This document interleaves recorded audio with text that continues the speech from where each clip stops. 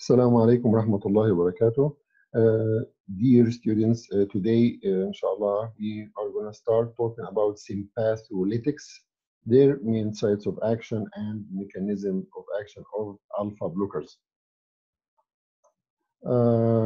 So sympatholytics are those drugs that can antagonize the effect of sympathetic nervous system. There are two classes of these drugs. Drugs that inhibit noradrenergic transmission and adrenergic receptor blockers. To remember the first class, which is the drug that inhibit noradrenergic transmission, you have to remember the noradrenergic neurotransmission and synthesis of norepinephrine. If you remember, tyrosine is converted into dopa, and dopa into dopamine, and dopamine to norepinephrine, which is stored in the vesicle, then released, right? So let's take it step by step. So tyrosine into dopa, the enzyme tyrosine hydroxylase is inhibited by the drug metyrosine. The second step, from dopa to dopamine. This is inhibited by the drug alpha methyl dopa. Then the storage of norepinephrine into the vesicle, okay, is inhibited by the drug Receptor. Finally, this norepinephrine need to be released from the nerve ending, right? So guanethidine and pretillium can inhibit the release of norepinephrine from the nerve ending. All of these drugs are used for treatment of hypertension. Adrenergic receptor blockers are drugs that block the alpha or beta receptors and prevent adrenaline or noradrenaline from binding to these receptors. I think now we'll go to more details about these two classes. The class number one, the noradrenergic transmission blockers, includes the noradrenergic neuron blockers, drugs that inhibit the release of norepinephrine from the nerve terminals, such as guanethidine and pretillium. And the next class is the drugs that deplete norepinephrine from noradrenergic nerve terminals, such as reserpine. This drug prevents the storage. If you remember, it blocks carrier B, blocks the storage, prevent the storage of norepinephrine in the vesicles, and make the norepinephrine liable to the inactivation by monoamine oxidase enzyme. Then we talked about alpha methyl dopa is the drug that inhibits the synthesis of norepinephrine. Okay, remember from the step from dopa to dopamine, and this drug alpha methyl dopa is one of the safest drugs used to be used in pregnancy. All of these are antihypertensive drugs. The second major class is the noradrenergic receptor blockers, or simply they call them adrenergic receptor blockers. When we talk about receptors, adrenergic receptors, you have to remember there are two classes, alpha and beta. Okay, so again, there are classes that block both alpha and beta. They are called mixed antagonists, such as labetalol. It inhibits alpha 1 and beta 1 receptor. Okay, and it's effective in hypertension. Almost all of these classes are effective in hypertension. Then the number one. Now we talked about alpha, mixed alpha, beta antagonists. Now talk about drugs that inhibit only alpha, not beta. These are further subdivided into non-selective alpha blockers, such as phentolamine and phenoxybenzamine, and as we'll see later. These drugs are used in tumor in the adrenal medulla.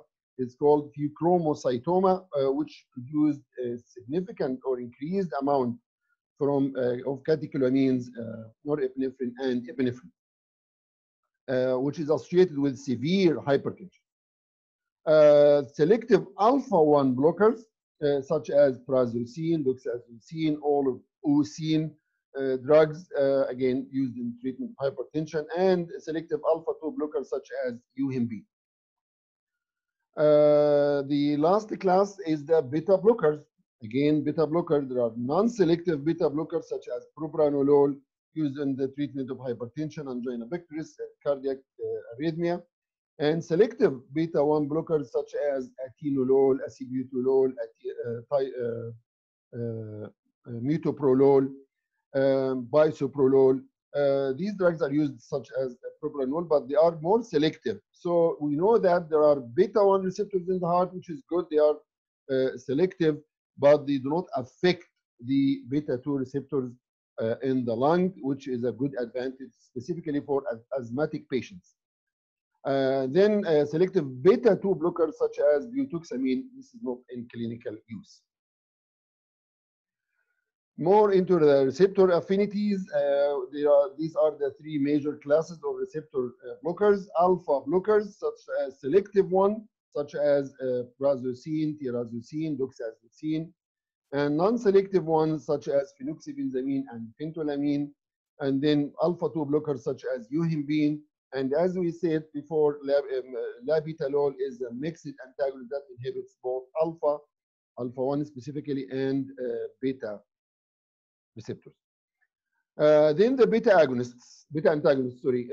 These are either selective ones such as metoprolol, acebutolol, atenolol, and so forth, and the non-selective ones such as propranolol, timolol, bindolol.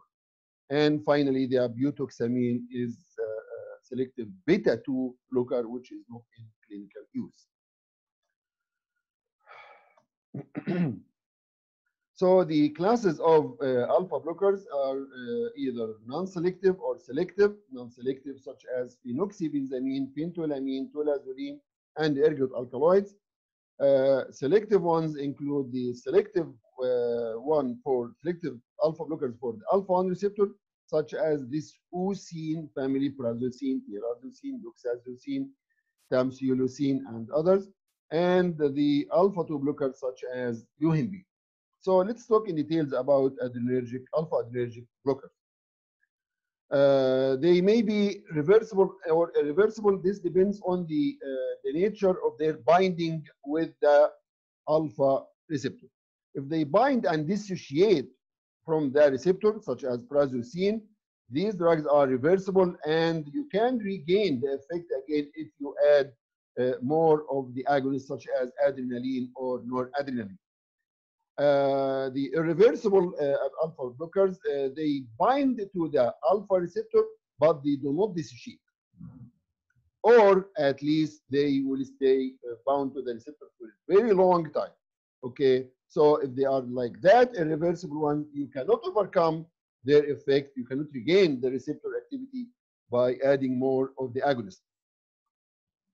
Regarding the duration of the action of reversible antagonists is easy. It's dependent on the T-half and the rate at which the drug dissociates from the receptor. However, the duration of action of the reversible antagonist will be very much prolonged, okay, because the drug may be cleared from the plasma within 4 hours, 5 hours, 6 hours, but the effect is still going on because the drug is still bound to the receptor. To regain the activity of the receptor, the body has to just forget about that receptor and just synthesize new receptors. So finally, there is a comparison between drugs such as phentolamine, which is reversible antagonist, and phenoxybenzamine as a reversible antagonist. So here, this is on the x-axis. This is the escalating dose of norepinephrine. And on the y-axis, the tension produced in isolated strips of cat spleen, which is rich in alpha receptors. Here, the control, just the epinephrine alone, 0 of phentolamine or of phenoxybenzamine. So this is a normal sigmoid curve expected from norepinephrine. Then, if you add a little amount, about 10 micromole per liter of phentolamine, there will be inhibition of the effect of norepinephrine, okay, but you can still regain the Emax, the maximal efficacy. If you add more, there will be more inhibition, but again, you still can regain the efficacy or the Emax. However, here you cannot regain the efficacy because significant number of the receptors have been completely blocked. You forget about them, okay? So, and if you add more, you eat more receptors. So this is the nature of the irreversible antagonist. That's why it stays for a long time, the effect stays for a long time. And as we said, these two drugs are used in dealing with hypertension in pheochromocytoma patients. That's it for today. Please enjoy. I'll say Subhanallah wa bihamdih, Subhanallah al-Azim. Wassalamu alaikum wa rahmatullahi wa barakatuh.